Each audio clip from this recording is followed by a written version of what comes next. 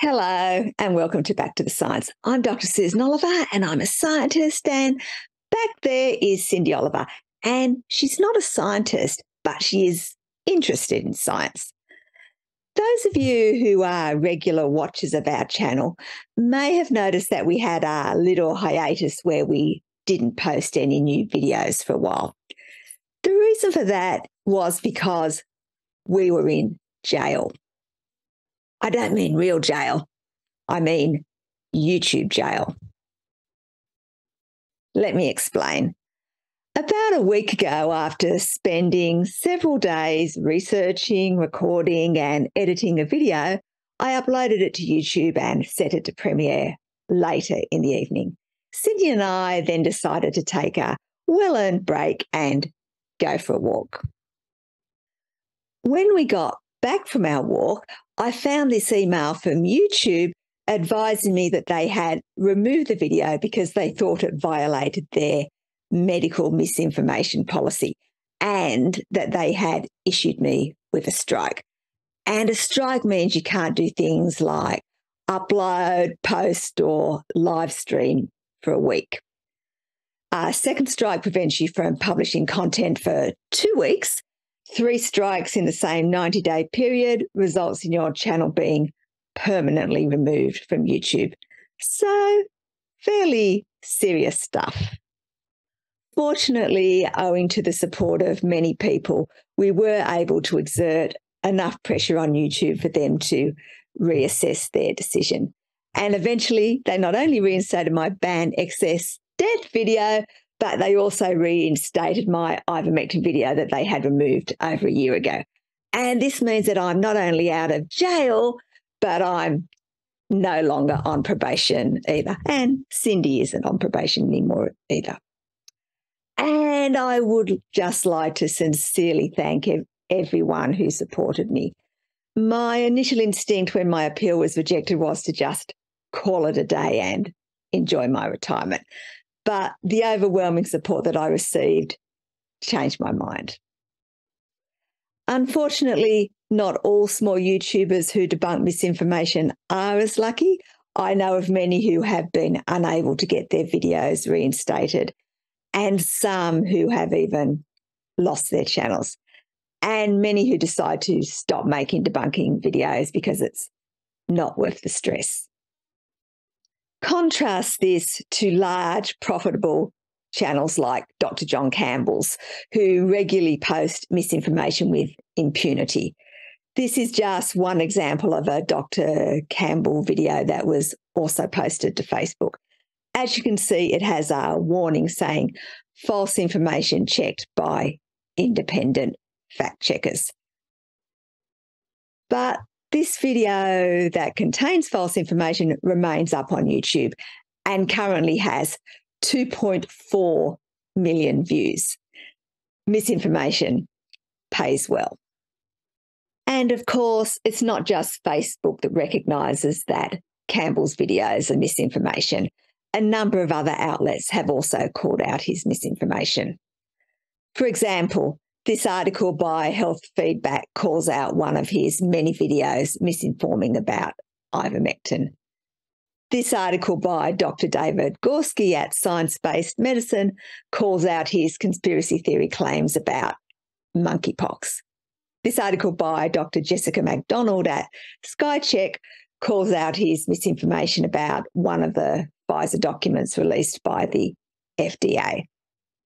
This article by Full Facts calls out his misrepresentation of a study out of Singapore looking at adverse events in children. And this article by Rachel Schreier from the BBC calls out his false insinuation that only 17,000 died of COVID in the UK. And that was just a small sample of articles calling out his misinformation. There are many, many more. There are also a number of videos on YouTube calling out his misinformation, and this is just 3 examples. And I'll put links in the video's description in case you want to watch them. And I would recommend you watch them because they're all really good. Oh, and I've made a few videos calling out his misinformation too. So why do all of Campbell's misinformation videos remain up on YouTube when they are supposed to have a medical misinformation policy? Well, basically, he uses various tricks to game the system and avoid his videos being flagged. The first trick he uses is to claim that he is just quoting from government sources or scientific papers, when in fact he is misrepresenting the information from those sources. Again, this is all from this paper here, this government report from the Healthcare and Medicines and Healthcare Products Regulatory Agency. The absence of reproductive toxicity data is a reflection of the speed of development to first identify and select mRNA vaccines. So basically, they seem to be saying there wasn't time to do that. And its rapid development to meet ongoing urgent healthcare needs. Now, we did have ongoing urgent healthcare needs. I'll leave you to decide whether we still have. What Campbell didn't show in this video is this information here, which is displayed prominently at the top of the website he is quoting from.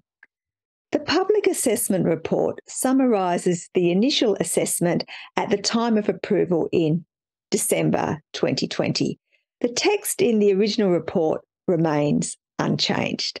Our advice is regularly updated on the basis of significant new data, and our latest advice can be found in the summary of product characteristics and the summary of coronavirus yellow card reporting. In other words, Campbell is pretending he is reading current advice when in fact he is reading the data that was available in December 2020. And there are hundreds of other examples where he has done the same thing. A similar trick he uses is that he pretends to be presenting data from legitimate scientific papers when he isn't. Now, this is from the Journal of Antibiotics, which we have here. So that's from this article here, Journal of Antibiotics, 15th of June 2021. Looks like, well, it is a pretty thorough article. Now, the Journal of Antibiotics is, in fact, a legitimate journal, which is probably why they retracted the article that Campbell is discussing when concerns were raised about it. Campbell, though, doesn't provide a link to the article on the journal's website where this is clear. He instead provides a link to an old copy of the article on an anti-vax blog. The next trick that Campbell uses to get around YouTube guidelines is what I like to refer to as the nudge, nudge, wink, wink trick. And here is John explaining how he does it. I do a lot through intimation, you know, giving the camera funny looks and, people know what I mean, you know. And you get away with it. Yeah, you know, and of course, Vladimir Putin has nothing to do with that. Right, yeah. And that was me giving you a meaningful look in case you missed it. And here's an example of John using this trick in action.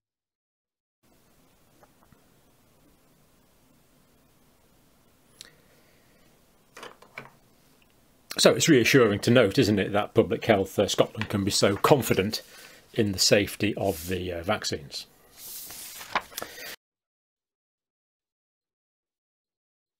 Now, we are operating under some constraints here.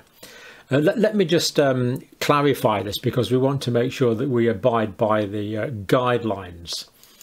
Now, this is from this site here, which is the YouTube vaccination misinformation site, telling us what we can and can't say. And this is straight from this site.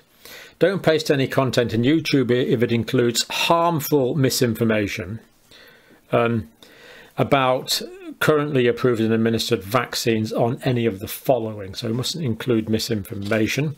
And as we'll see, we've given the information directly from the government sites. vaccine safety, so we're not allowed to have content alleging that vaccines cause chronic side effects outside of the rare effects that are recognised by health authorities, and efficacy of the vaccines content claiming that vaccines do not reduce transmission or contraction of disease. So we won't be giving any evidence in contradiction to that. Pretty audacious, using YouTube's own guidelines to cynically suggest that he thinks the opposite. And you just have to read the comments under his videos to see that his fans are getting his message loud and clear. And here's just one more example of how he uses the nudge, nudge, wink, wink trick. I'm not allowed to say content that claims that the vaccines do not reduce transmission or contraction of the disease. Now, some of you might think that that was implied by Mr. Roos and Miss Small, but that's entirely your conjecture. That's nothing to do with me. And that was another meaningful look for me, in case you didn't realise. The final trick John uses that I would like to show you is what I'm calling the carrot trick. This article, which was recently published by the BBC, explains how anti-vaxxers are using a carrot emoji instead of the word vaccine in an attempt to trick Facebook's algorithms and avoid censorship. Well, Dr Campbell, along with Dr Malhotra, used their own version of the carrot trick in a recent video where they did a double act spreading disinformation. I must mention this. We do also know there has been an excess in people suffering a sudden cardiac arrest. Certainly in the UK, we've had 14,000 people in 2021 versus 2020 who suffered a sudden cardiac arrest as yet unexplained. And of course, one of those causes could well be this pharmacological intervention. So Malhotra is using the tricky term pharmacological intervention instead of vaccine in order to share blatantly false information about the COVID vaccine. And he repeats the term and other variations of it again and again throughout the video. Just like the carrot emoji is meant to fool the Facebook algorithm, it appears the word pharmacological intervention is meant to fool the YouTube algorithm. But what about the claim that there has been an increase in cardiac arrests of 14,000 in 2021 over 2020? Is that true? This is our response to our Freedom of Information request asking for data on cardiac arrests in 2020 and 2021. And it explains that the information isn't actually collected, but that they do collect information on mortality from cardiac arrests. And the information on cardiac arrest mortality can be downloaded from this database here. Given that, on average, fewer than 1 in 10 people in the UK survive an out-of-home cardiac arrest, it's not a bad proxy for cardiac arrests. If there has been a huge increase in cardiac arrests, there should be a huge increase in cardiac arrest mortality. So how does cardiac arrest mortality in 2021 compare with 2022? Here's the data that I downloaded. In England and Wales, there were 74 cardiac arrest deaths in 2020, and this went down to 57 cardiac arrest deaths in 2021. So where Dr. Malhotra got his bogus claim that there had been an increase of 14,000 cardiac arrests from is beyond me.